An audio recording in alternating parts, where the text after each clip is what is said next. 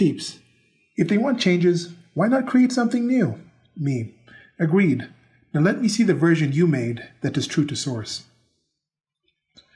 There's something I've been noticing that y'all have been noticing as well if you've been paying any attention to the creative fields, to the storytelling and current timeline. There's certain people who seem to insert themselves into certain productions, into certain areas, into certain companies, and want to change certain things for just reasons that are just destructive. It's a destructive process rather than a creative process, and I touched on that in the previous post in this series.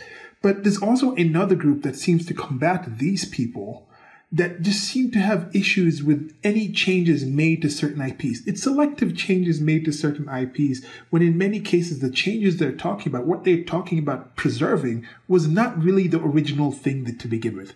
And before I get into more of this, there's something with IPs. Some of the people create certain things, and then they sell it to other people, and then other people then can create off of that thing.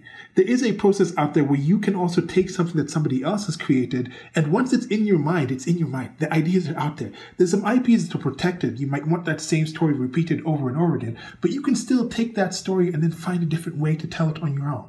Or you can find other people telling that story in a way that might be more fitting to you. That's the great thing about current timeline. And part of my reasoning, I used to be one of those people. Why don't they just create something new? Some of these people are just unimaginative. They can't create something new. They're more focused on destruction. And that's a sad sort of, that's a sad environment. They're not really social people. They talk about social justice warriors. Some of the people do this, but they're very anti-social people. Like, you'll have this situation, this hubbubaloo, or whatever that word is, coming up with like the Black Panther. You might have heard about this, or talking about it's not for white people, so white people with TM shouldn't talk about this, it's for the blacks. And then I was kind of playing on that. I was like, okay, then with Black Panther, he's an African, so why don't you get just all African actors? Why is Chadwick Boseman involved into this thing? Why are you using him to do it instead of just like, should it be African actors like Lupita Nyong'o, who was born in Africa? Should it be only African people writing it, African people who are filming it? It should be filmed in Africa. But then I think about it like, wait, no, Wakanda is not really a real place in Africa. Black Panthers aren't even native to Africa. This was something that was created by Jack Kirby and Stan Lee back in 1966.